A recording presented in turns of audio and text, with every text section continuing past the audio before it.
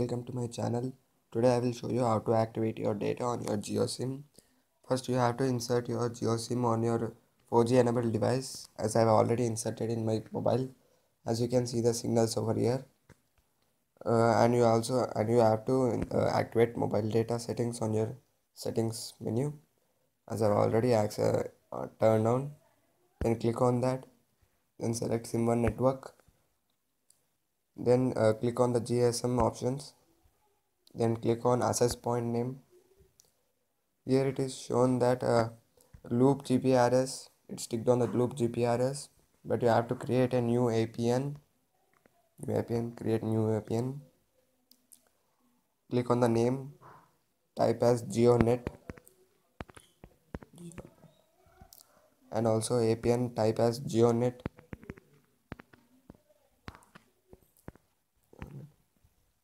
Scroll down till the end and click on the bearer and select the LTE and click save.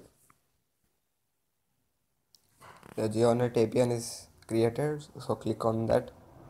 In few seconds the 4G will be enabled on your device.